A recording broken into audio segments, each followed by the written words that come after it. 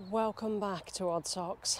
So if you've watched previous videos, you would have seen I've got several projects on the go.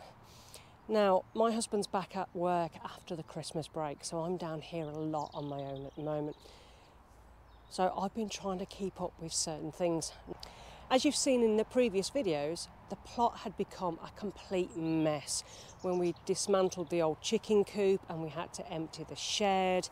That all went in different places, the massive collection of pallets that we had, and basically all the that we'd actually collected throughout the last year. Now, the reason why we collected a lot of that stuff was simply because we want to reuse it. On this site, we try and use as much recycled product as we possibly can. One, because I don't like to see waste, and two, because of costs. We really don't like spending a lot of money actually on the plot itself. Now, apart from some compost that we bought in the first year when we came here, and the battens that we've used for the polytunnel and the polytunnel covers, we actually haven't spent that much over the last year. Now, the polytunnel cover was an investment for the future. So really, that's really benefited us already so far. But another thing that we've been doing is the greenhouse. Now, we already have one greenhouse already erected and up that we used last year, and it's fine. It's small, but it's okay. It will do us for this year at least. But we also got given another one. Now, we'd taken all the glass out and we'd actually just stored it on our plot, on a place where we could just kind of keep it out the way until we could work out how we were going to have our allotment. So it'd been sat there for a little while. Now, it's been driving me absolutely crazy because I've got glass sheets all over the place trying to keep them safe to go back into this greenhouse and other projects.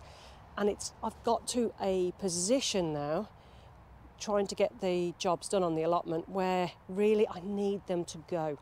So, me being the impatient person that I am, I've actually started to do the greenhouse. No glass. There's no glass in this at the moment because this morning I've come down and I've worked on the flooring. Now, it's pallets. And I also said before, in previous videos, I don't like to use pallets because it encourages rats to live underneath your buildings. This has still got the slabs underneath, so there's nothing for really the rats to live in. So the one way we can level this area is by using pallets because we are on a slope, it is in a bit of a dip, and it would have cost quite a lot in sand, well, a lot for us, to actually raise the slabs here and redo the slabs to level it out anyway. So I made an executive decision today that I was coming down to get this sorted. Now, it has got the back glass in, which made it a lot more difficult, but I had to put that in because we were having it pushed up against the shed, and you have to fit greenhouse glass from the outside. So it made it a little bit more difficult, and I was really taking a risk by moving this on my own to try and get the pallets underneath, because glass will crack and shatter very easily if the frame warps too much. So me being me and the hero that I am, I managed to lift up corner by corner and then try and place the pallets underneath. Now, there's holes in your greenhouses in general in the bottom frame, and that's where your anchor points are. Now, I've got them so the whole frame is now sitting on the pallets, but it left me a little bit of a gap up the middle. So at the moment, I'm just filling that in with some scraps of wood. Well, some offcuts of some old pallets. Now, it's not going to get left like this. I've got scraps of wood like this from old pallets, old pieces of decking, all sorts. And I'm going to make sure the middle at least is nice and smooth and easy to walk on. Now, I've got longer pieces than this, but that's just an example. And what I'm going to do is nail it to make the floor a lot more even. Now, if I had access to a little bit more OBS board, I would probably sheet it with OBS board, to be honest, because it's normally much, much easier. I haven't got that, but what I have got is a ton of pallets that we're actually not going to use. And I spent all of yesterday trying to cut down and chop up any pallets that we knew we weren't going to be using. But it is actually level, and the good thing about using the pallets, I can actually wedge pieces of wood underneath the actual pallet itself to raise it in the one corner. We had great difficulty down the left-hand corner because it is in such a dip with the patio. So what I'm going to do is I'm going to make sure that this frame is actually sitting straight on the pallet, and then I'm going to start nailing those pieces of wood on to make my flooring. Yes, it's a lot more difficult doing it the way I'm doing it, but I would rather reuse all these old scraps of wood than to go and spend money on something that really I don't really need.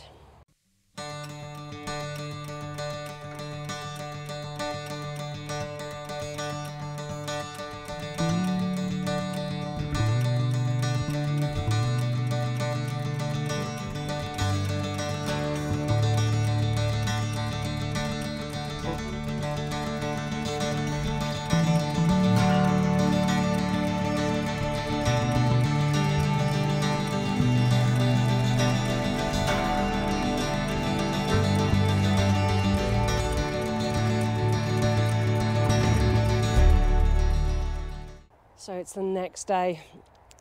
I stayed until the very last of the light doing the odd jobs and starting to finish off this actual greenhouse. Well, hopefully starting to finish it off. So the floor, it might not be everyone's cup of tea, but it's absolutely fine for me. So we've got in the middle, which is what I'm going to be walking on mostly, is the slats that are nice and secured. And then I've just filled in the edges with other bits of wood just to make it a little bit more even than what it would have been if I'd just left it bare. It's not necessary to do this, but I just wanted something to walk on that's better than the actual main pallet slats itself. And yes, it does have a bit of colour in it at the moment, which to be honest, I think I'm going to leave. One of the other jobs I started on yesterday was actually fitting some of the glass. Now, one of the reasons I need to get this done is because within the next 4 or so weeks, I'll actually be sowing right here in our greenhouse. We start from around about 14th of February, which is Valentine's Day. So I need to get this area sorted and try to get it organised. Now, what I'm going to do today is actually get the glass in the roof. Now again, I'm on my own, so I'll be doing this alone. It's not that hard to fit your greenhouse glass once you get into the swing of how you're doing it. So I'm going to get on with this and try and get as much of this roof glass as I can. Doing all this now will also free up some more areas that I'm able to clear up. These projects have been great for clearing the areas because all the stuff that we had on our allotment was for future projects. And getting some out the way has been absolutely great, and I'm starting to get my growing spaces back.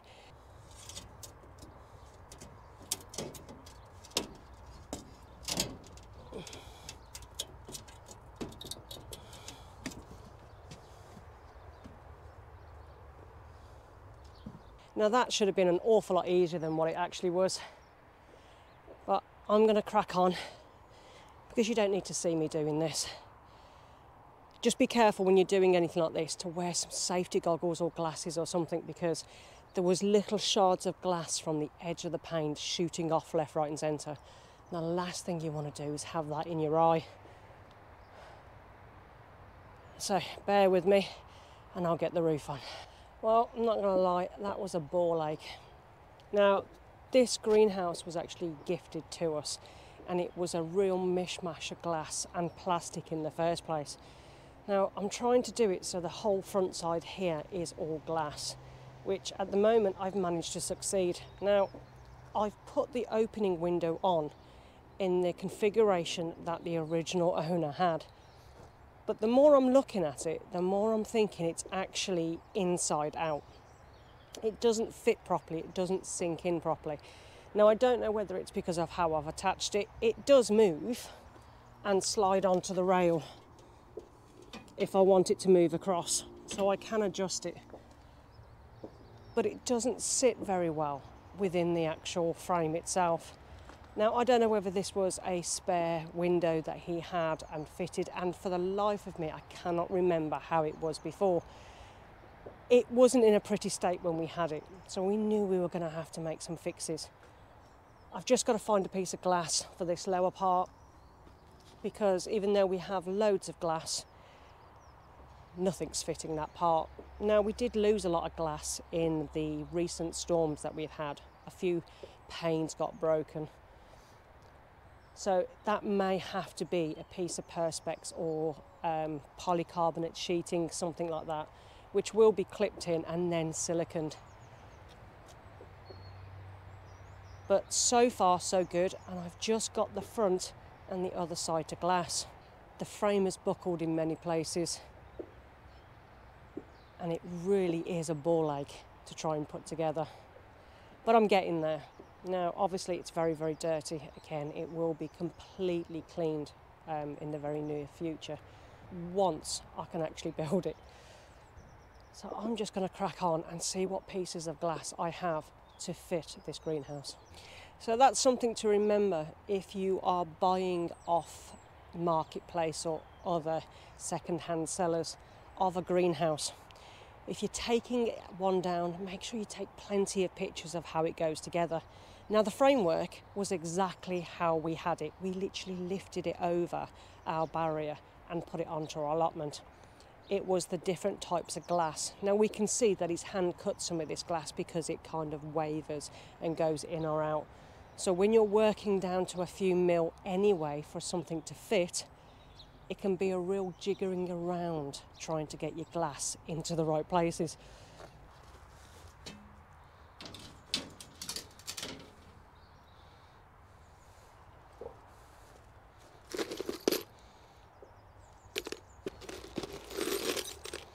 Now I am trying to pin all this glass in as I go along. Not that it's windy today, and in fact it's absolutely beautiful. But it saves it dropping out. Now, these front pieces of glass that I'm using, they're a little bit smaller than I would actually like. I'd like them a couple of mil wider. This will make it a little bit stronger. But I know I haven't got anything else to fit this size. So I'm just going to have to wait and see if this side actually works. So as you can see, now I've got a triangle. Now, I definitely haven't got these triangles in glass, so it will have to be polycarbonate, which is easy enough to cut using a sharp craft knife or a Stanley blade, anything like that. And hopefully that might be okay. So unfortunately, I'm actually 4 or 5 pieces of glass short, which is gutting really. I wanted to at least finish this middle one in the rest of the glass, but I don't have another piece this size. And then I was just going to use a piece of polycarbonate or perspex, depending on what size I've got, to actually just do the last panel and eventually maybe get some glass. It's so annoying. I haven't even got a piece to fit the last bit of roof yet, but to be honest, I'm in no rush for that because I need to fix that top window. But it's a really good start. Now, I need to go around and add a few more clips in, and obviously a really good scrub on this actual greenhouse, which I think I'm going to go home and grab some washing up liquid and maybe a little bit of warm water because it is very, very cold out here. I've even got my gloves.